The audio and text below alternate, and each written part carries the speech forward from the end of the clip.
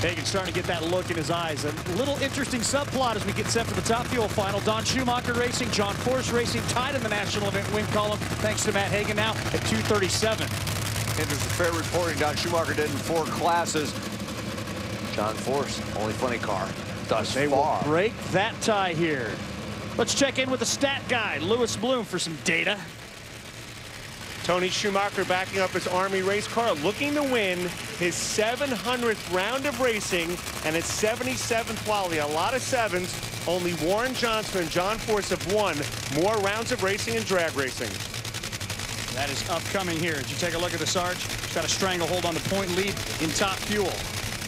But Funny Car just got to be a whole lot more interesting as Hagan takes the lead. Where's the do-or-done line? Right there. Below John Force. Get to work, Courtney. Well, the road to the final for both of these drivers completely different. You saw Tony Schumacher making those consistent runs. Brittany got lucky break the first 2 rounds, and boy, came out and ran a very good number in the semifinals. The reaction times have been good. Tony Schumacher in that other lane, they're always good. He had a great one in the semifinals. Tony seems to usually get better as the rounds go on. 4th attempt for Brittany to become a first-time winner in Top Fuel. To do it, she's got to be Top Fuel's winningest racer. And guess what? Wait a minute. Oh, man. The Sarge does it again.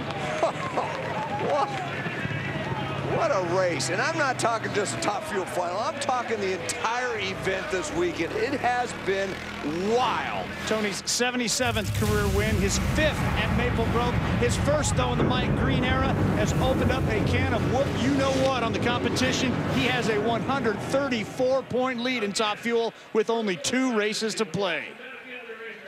Mike Green, what kind of a stranglehold do you think you put on the countdown to the championship with that win right there?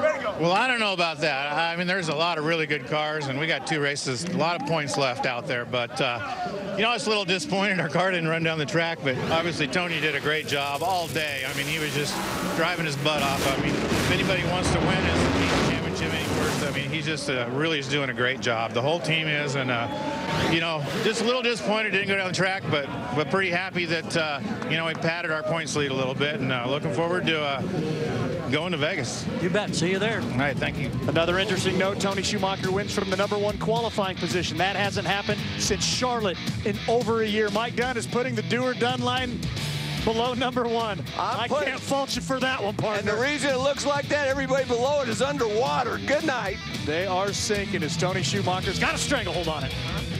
Tony Schumacher may have dodged a bullet there. Tony, what went through your mind when you had that problem? I was not happy. It went out there and shook, and I thought, oh, man, she's going down the track. And, you know, I squeezed the throttle. Mike's been beating on me to just stop, let it calm down, squeeze, and roll back into it. And, you know, I've done that before at this track. I remember racing Jim Head in the finals years ago, winning a championship that way. Ran a 57 pedal in it. But, hey, for the Army, for Mike Green, and Napa, all the people that support us, man, Matco Tools, we just – the adversity we've been through, man, and we've been 2 years of taking a lot of heat that we needed to make changes, but we stuck firm, man. We stuck with our guys. And I'll tell you what, here, hold this real quick. I carried a Purple Heart with me today. I carried it on every run. And you know what, for that #1 qualifier, jinx, you just got to have the right luck with you, man. I believe in God, and I believe God put me here for a reason. And, boy, I'll tell you what, man, it's outstanding. Texas, baby, we've won 3. I moved to Texas. We've won 3 out of the 4 races. We got a commanding lead right now. It's not over yet by any means, but we got a great race car, man. Mike Green and Neil, they gave me a great car for 3 runs, and I had to save us on 1. But all in all, I think we just got lucky that Brittany didn't get down there. She's going to win, and I know she's going to win against me. That's going to be her first win. After 4 intense countdown races, the NHRA MLA Yellow Drag Racing Series drivers and teams have 3 weeks to get re-energized for the final 2 races, which you know will be fantastic.